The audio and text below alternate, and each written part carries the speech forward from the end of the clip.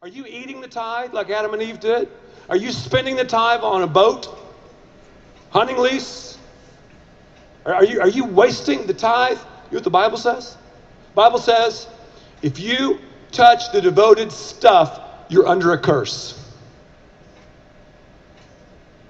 So a long time ago, I thought to myself, okay, Ed, you either bring the 10% to the house and the other 90% is blessed, or you play God and say, you know what? I'm going to do with the money what I want to do and live under a curse. Let me see, blessing or cursing? I'll take blessing. I'll take blessing. And you wonder why your marriage is stoned? You wonder why your kid's future is stoned? You wonder why your career is stoned? You wonder why you can't get your head above water? You wonder why you don't have joy? You wonder why you deal with greed? You wonder why you all get messed up with envy? You wonder. It's all about the money. It's all about the money. You don't get it. Please hear me. God's the one that said that. Second greatest theme in the Bible, money. You can't get away from it. You can't get away from it. What if I discovered that 80% of you were pathological liars? Every time you talk, you just told something that was false. Well, I would talk a lot about truth-telling. I would just hammer truth-telling. Boom. Tell the truth. Speak the truth in love. Be honest. What have I discovered? That 80% of you were smoking crack. 80% of you were on the pipe. Tell you what I would do? Man, I would talk about the dangers of drug addiction. I would warn you.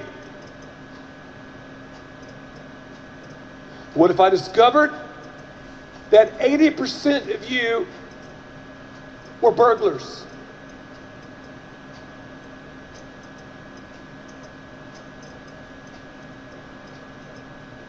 I would talk about money. I would talk about the law of devoted things. I would talk about the tithe. 80% of you are robbing God. 20% of Fellowship Church pays for everything. 20% pays for it all. We're just operating on 20%. Only 20% are bringing the tithe. Only 20% are living in the land of more than enough. And this is true all over the world. I got to ask you, serious, why are you even coming to church if you're not bringing the tithe? Seriously, what are you expecting? Just hang out at home, man. Play golf. Go somewhere. You don't need to be here. What are you expecting, man? Are you crazy? You ain't gonna get anything. It's not gonna happen. You're spitting in the wind. The law of devoted things. What if I brought every man up here and had you give account of your wealth? What if I did what Joshua did? Anybody want to do that? Come on stage and talk about your finances. Anybody here want to talk about your devoted stuff? I want to help you get blessed. Now, hopefully you understand when I say get blessed, I don't mean you begin to bring the divine portion to the storehouse and you're going to become a multi-squillionaire. I'm not saying that. Some of you will.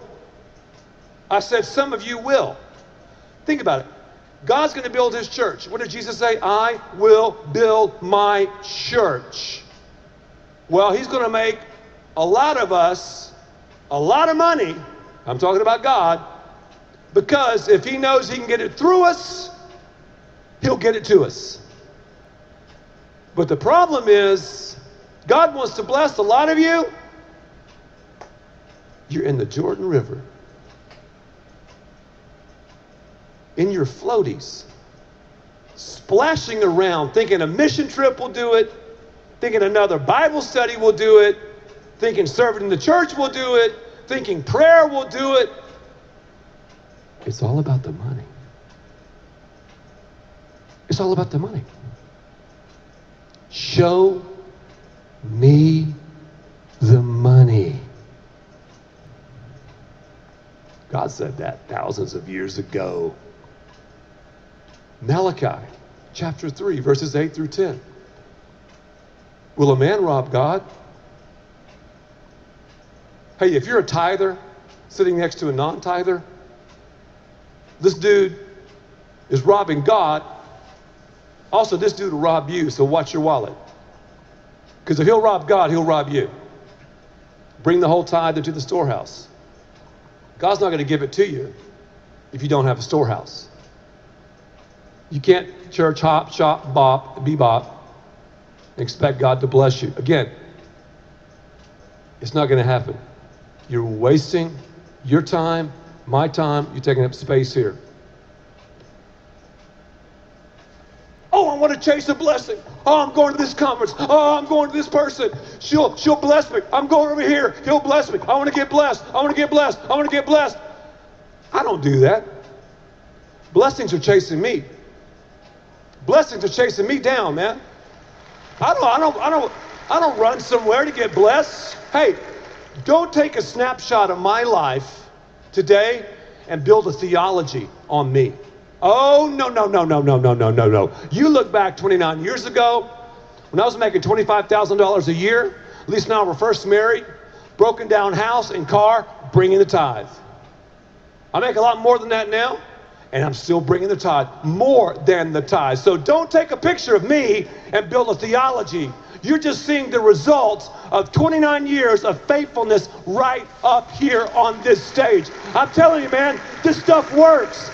And most guys are not man enough to step up and fight the war on wealth. You'll waste your energy watching some game. You'll waste your energy on some hunting trip. You'll waste your energy watching UFC or lifting weights or whatever. It's time to lead. Your woman wants you to lead. Stand up and be a man and bring the tithe and see how God blesses you. You won't believe it. You have no clue. You have no idea. And you know what? If you don't like this, just don't come back. Because I'm preaching to you what the Bible says about money. And if you don't dig it, leave. And here's what's so sick about it. You will go to a Cowboys game in $1 billion stadium. Watch a bunch of muscled guys run up and down a green field.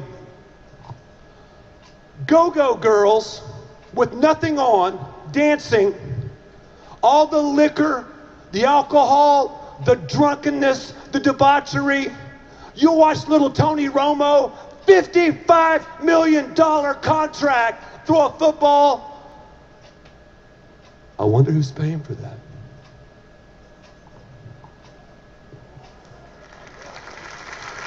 Hey, I wonder who's paying for that. You. Some of you are like, I'm never coming back here. That's okay. What would happen, though, if we broke through Jericho? Because, again, you can't get around it. You can't fly over. You got to go through it. Study the geography of the promised land. What if we broke down the walls? Because I'm simply saying, hey, I've broken them down, man. Come on in. It is awesome. What if we did that? What could we do? Cash for Lasso Ranch. Cash for all of our buildings. Cash. We got so many dreams and stuff. Unreal. I don't care if you make $10,000 a year or $100 million. You bring the devoted things to God, He'll bless the rest. If you don't, you're under a curse. It's as simple as that. And I've seen people cycle through here. I've had conversations with people, friends, here at Fellowship Church about the tithe. And they have smiled and got teary and they've robbed God year after year after year. And I can tell you some bad stories of where they are today. They ate the tithe. Don't jack with the devoted stuff. So what do? Well, I'll tell you what you do. You bring the first to God. Well, how do you bring the first to God? It's very simple. Lisa and I do this. It's all about the automatic withdrawal. Say it with me. Automatic withdrawal. I want every single person here, even if you don't fill it out, just act like you do. Okay? Just act like you do. Every single person, get one of these. At all of our campuses, Miami, you pick these up. Playing out, they're in the seat backs. Blue card, blue card, blue card.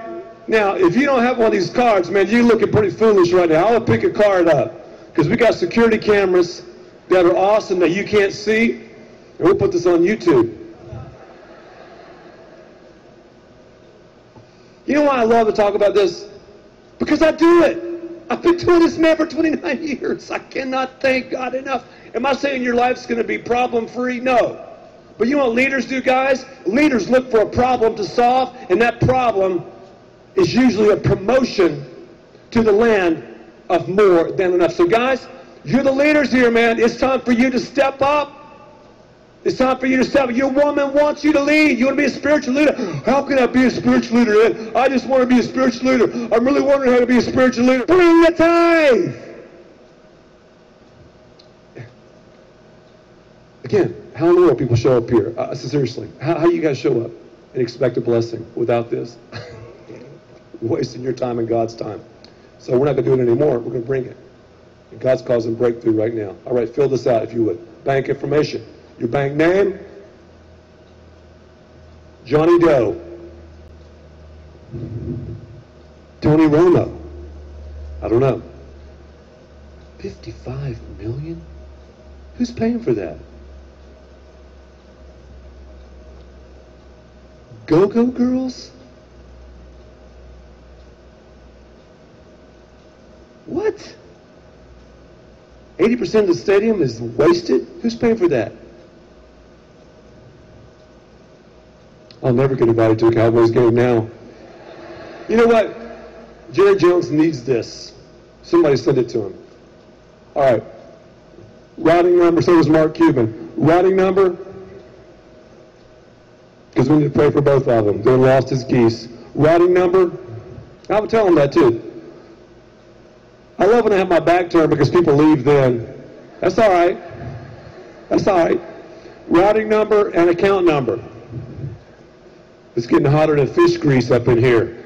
All of those trips to Miami, all of those days in southern Florida, and while his church is only open one day a week, there is one place belonging to Young that is open 24/7.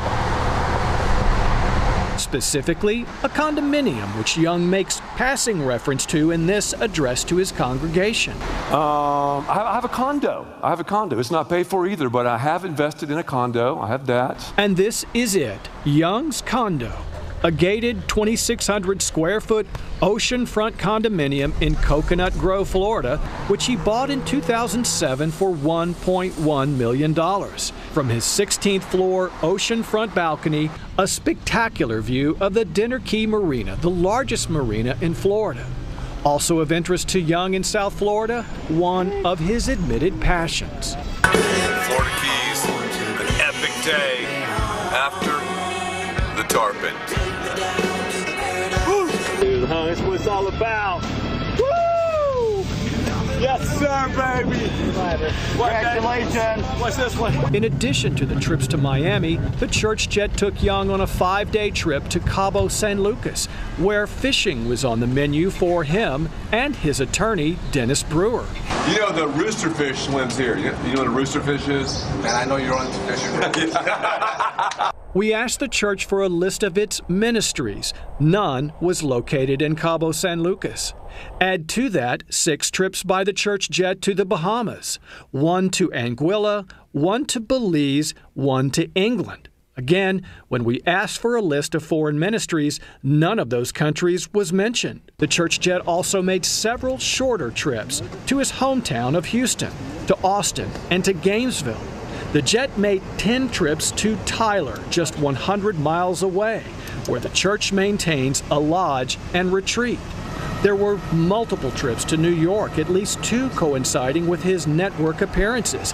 Air travel usually paid for by the networks themselves. We talk about those priorities versus the commitments because so often they don't really sync up. Again, Young and the church have declined to answer questions about the jet's use and its cost to the congregation. According to Blue Star Jet chartering service, it costs $15,000 to charter a similar jet round trip from Alliance Airport to Tyler. From Alliance to Cabo San Lucas, $35,000. From Alliance to New York, $50,000. And from Alliance Airport to Miami, $42,000. Multiply that by the 50 times the church jet has flown to Miami in less than 3 years. The cost of those trips alone would amount to $2.1 million. The lingering question, who picks up the tab for any personal travel? And are fellowship church congregants unknowingly paying the price? Write that down. That's all right. We have a lot of churches of the blessed subtraction in the area. Go there. That's cool. They don't really talk about this very much. But we'll get in your grill, fellowship. I'm telling you, we will. Because God gets in our grill all the time. We will. We're a church that'll challenge you, man. We're comforted by Christ, but uncomfortable for Him. It's not always comfortable to bring the tithe. But I'm telling you, you do it, and you'll live in the land of more than enough. Withdrawal options weekly. For Lisa and I, it's twice monthly. Monthly, whatever. Write that down. Print your name. Sign it, email, etc. Now, Ed, I don't know my routing number. Ask your wife. Seriously, if you don't know it, some of you don't, just take it home and find the routing number out, and you can mail this into our business office, or you can drop it in the plate next week. But don't delay. I'm in debt. Tithe. Man, it's just so difficult, these student loans. Tithe. Wow, God's going to show up in so many crazy ways you won't believe it. There was a couple here in the first service from Houston. I've not seen them in years and years and years and years and years and years. Lisa and I were married. I was in school and seminary.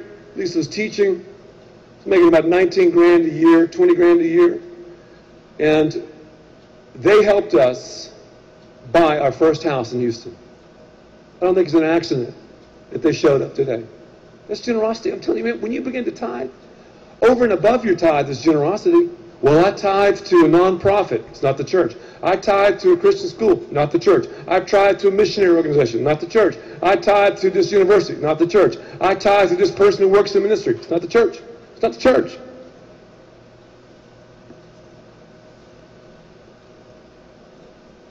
Fill that out. After you fill that out, everybody wave it. Everybody. Wow, most of you are. That's good. More than 20%. Awesome, man. Awesome. You're sure your first fruits will go to that house. Now, when we pass the offering plate in a couple of moments, just drop this in the offering plate. If you want to think about it, fill it out, pray about it. It's really a dumb prayer. You don't have to pray about tithing. That's a dumb prayer. It's already been said. Don't pray about something that's already in the book. What am I saying? Pray about it. There's no use to pray about it. Just do it. If you don't want to do it, live under a curse. That's fine. I can go, man, I can give you a list of people. Oh, I've sat down and begged. Please. Please. But you know what? God doesn't need your money. He didn't need my money. Your money. Oh, okay. No. He just wants us to live in the blessed place and to be the most effective people out there. And that's what He has for all of us. So, the math is pretty simple. Whatever you make, 10%. What do I do the gross to the net? What do you want God to bless, gross or net? That's a good question. So, we do gross. It's for us. Again, I want as much blessing as possible in my life. And I'm not talking about just money. Hope you hear it. I'm blessed in ways money can't touch too. Could not my marriage and my kids and opportunities and just be around, be a part of the greatest church in the world. You can't even put a price tag on that. Are you kidding me? I mean, yeah, God's taking care of us financially, but I mean, come on, man. It's more than that. Hope you know that. Wow. But some of you are going to be rich because of what the future is for here. Now, I'm not that smart. You're not either. God's just going to get it to you because He knows He'll get it through you. the greatest thing in the world, the church. So put these on the plate now. We're going to receive our offering, and it's time for us to bring the offering. So I want to challenge you to do that.